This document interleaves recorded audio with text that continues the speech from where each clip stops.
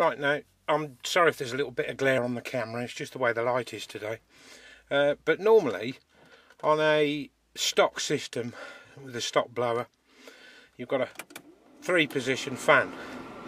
Now when it's in position 3, the motor is actually running flat out, it's getting full 12 volts. The only thing that dictates the other 2 speeds, on 1 and 2, is there are 2 resistors put in the circuit, and they reduce the power sufficiently to reduce the speed of the actual motor. And when you fit the motor controller, the switch would actually go straight through here. You just take this fascia panel off, pull these off obviously, and you'll find that the switch itself is just clipped in behind here. You can lift that out, unclip it, strip the switch apart, and just leave a hole to screw through the new controller, which I'll talk about in a minute. And that's it really. So why switch to a pulse width modulation? Well, there's a couple of reasons. One, it's cheaper, and I wouldn't do this if you're not actually replacing the fan. If you're going to take the fan out and take out all this dash, you might as well upgrade it. The resistors of course get quite hot, and you know, it's not unheard of for it to melt, because most of them are mounted either to the side of or inside the plastic casing where the fan housing is, and it can actually melt the plastic and they get quite hot. It's a very inefficient way of you're just simply wasting power really by using the resistors, whereas if you use a motor controller it's much more efficient. So let's say for instance flat out it's using about 12 volts.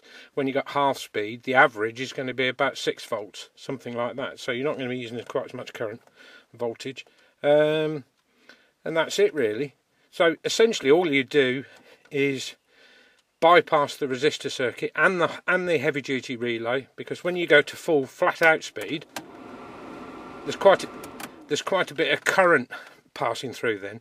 So what Volkswagen did was fitted a heavy duty relay, so when it's on full speed it switches through the relay, and that's it really. So you can bypass the relay, you can bypass the resistors and fit them in motor controller. And wiring up the blower to the motor controller is fairly straightforward. Right, this is the blower motor connected to a PWM or pulse width modulation controller. On the stock system where you've got resistors, they're basically just soaking up the power, but a PWM controller is far more efficient. Now, because some of these Chinese controllers are not always, you know, what's the word for it? They're not exactly that clear to see which terminals go where, but on this particular one, the fan motor goes to these 2 terminals, the marked plus and minus.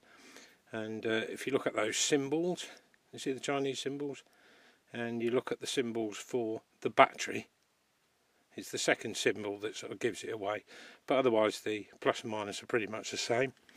Right, now if I connect, that's this terminal here, I'm just going to connect that up to a battery, and that's all it requires, just a 12 volt feed and earth. So the earth in actual fact could be the chassis, rather than, you know, run to an earth, you know, to the earth ground. Just find a suitable place on the chassis to ground that out. And but the motor needs to go directly to the controller. So these 2 wires here go directly onto this side here, and this is the controller. Just to give you an idea,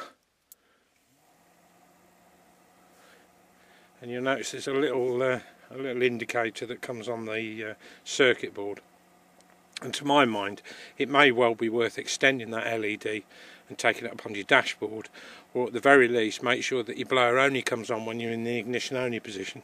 To be honest, I've never used my blower when I've been parked, so that's entirely up to you. But if you wire it so it's only live when the ignition is on, if you've got your fan on a low speed, you won't forget that you've left it on. But anyway, we're on a low speed at the moment. I'll turn this motor on its side, because otherwise literally it will blast. I'm just working my way through it. And that's it, it's running flat out. and any point in between, right down to there. And on this one I can actually click off to switch the fan off. But that's the basic wiring for the fan motor.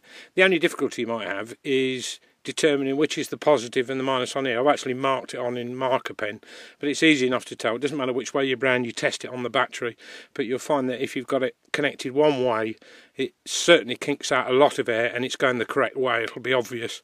If you wire it the other way, you'll get very little air out of it and it'll run a lot slower. So that's how to determine the right way to connect that. And that's it really. It's just those terminals. There is in this particular one, there's a switch in there, I think, for reversing the motor, but I can't really, unless you cook a lot of bacon in your camper, I can't really see much point in that. And the nice thing about having this as a separate on a fly lead, the actual control, is that you can therefore put it back through where the existing fan controller switch was. And all you've got to do really is cannibalise the switch, gut the insides of it, and so you just got a hole to be able to push this through, screw the nut on, because of course the knob pulls off like that, and there's a little nut there to screw it through the hole and put your knob back on again. They are infinite control, more efficient and works out cheaper than the resistors. Hope that helps.